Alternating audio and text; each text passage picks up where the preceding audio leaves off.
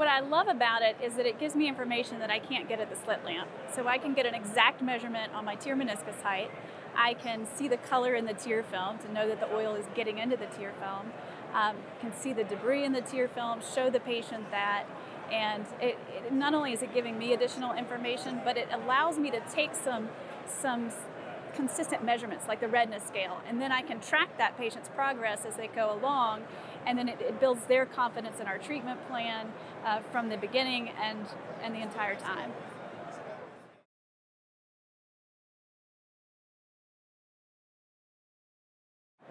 I would have to say interferometry is one of my favorites because, again, I get to see the oil actually making it to the tear film.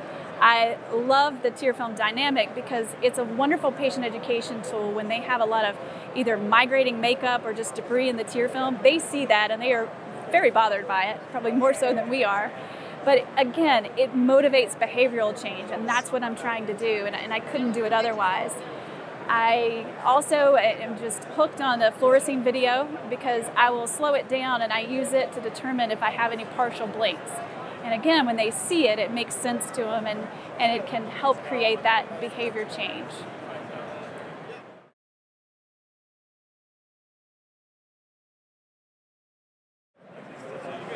The 5M is my patient education, and I believe that it is the single most driving force to patient compliance in my office, undoubtedly.